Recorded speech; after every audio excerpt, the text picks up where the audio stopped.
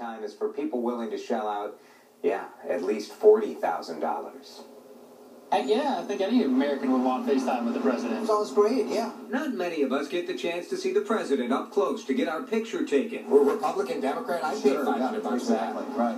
How about $40,000? Absolutely not. The Friday fundraiser will be at the Bachelor Farmer, the new Minneapolis restaurant owned by Governor Mark Dayton's two sons. I've eaten at the Bachelor Farmer. I have too. My bill was lower than $40,000.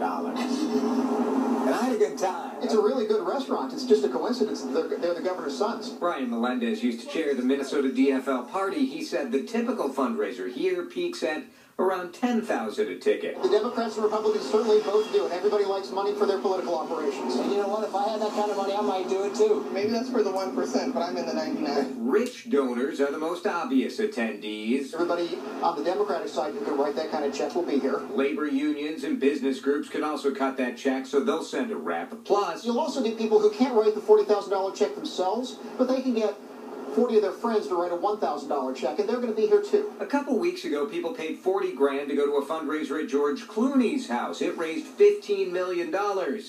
We don't have Clooney here. But that'd be a good lunch, right? What does that get somebody who comes to an event like this? Typically at one of these events, you get your picture taken with the guest of honor. So these folks will walk away with an autographed photograph of President Obama. And a chance to be one of 100 in the room with the leader of the free world. For a fundraiser, maybe I'd give them $2,500. You know what? I would pay for it actually. I would probably pay for it too. It'd be cool. $20. $20, yeah. We thought we'd save Margaret the money. Here's your picture. That was free from CCO. I appreciate it. See? Thank you so much. Print that out, Margaret. Legally, you can only give about $2,500 to a presidential candidate. So the money for a fundraiser like this gets shared with the national party, sometimes with the state party, depending on who co-sponsors it. As for the lunch, Eric Dayton told me tonight the Bachelor Farmer will serve 3 courses. He said the emphasis is on making the service as discreet and efficient as possible. He doesn't want the restaurant or the lunch to get in the way of the experience, of course, people spending time with the president. Better be darn good courses.